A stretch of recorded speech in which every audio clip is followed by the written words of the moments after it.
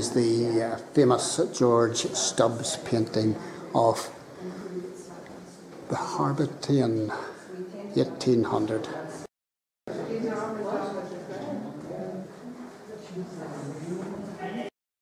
And this Stubbs painting is interesting. If you look at the stable boy there and where his hand is, it's out of proportion. It's all wrong. He would have an elevated or elongated arm, and you'll also notice that the horse is standing on the two outer legs, and it would have fallen over that way.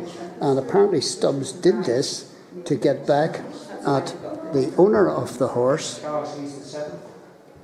this guy here, who demanded that Stubbs paint over the whip marks that he made on the side of the horse.